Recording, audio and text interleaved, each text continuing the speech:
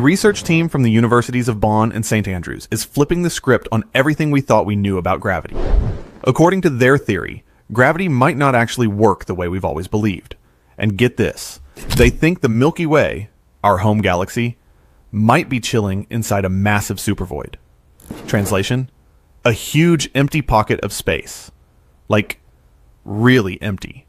Picture the universe as a big loaf of raisin bread. Usually, we expect galaxies, the raisins, to be scattered throughout. But according to this theory, we're living in a spot where a raisin should have been. A big empty hole in the loaf. Good for cosmic low-carb living.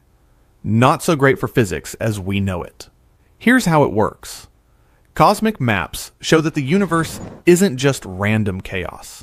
It's structured like a massive spider web made of galaxies, dark matter, and cosmic filaments, with giant empty bubbles scattered throughout. If our galaxy happens to sit inside one of those bubbles, basically a big air pocket baked into the cosmic cake,